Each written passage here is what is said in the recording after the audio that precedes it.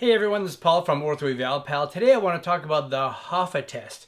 Now, the reason we do this test is to help identify if somebody has infrapatellar fat pad impingement.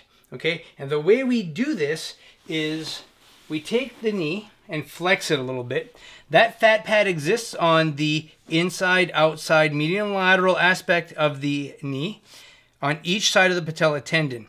So you basically put a little bit of pressure on that fat pad to see if it reproduces any of the pain that they're getting on the anterior aspect of the knee. From there, you keep a little bit of pressure and you passively extend the knee. And what you're doing is basically pushing the fat pad into the joint line between the femur and the tibia and causing it to get impinged just a little bit more.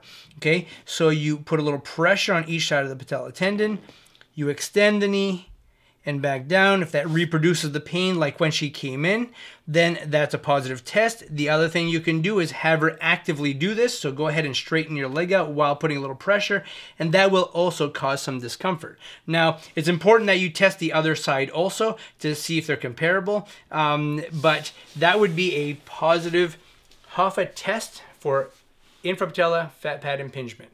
If you liked it,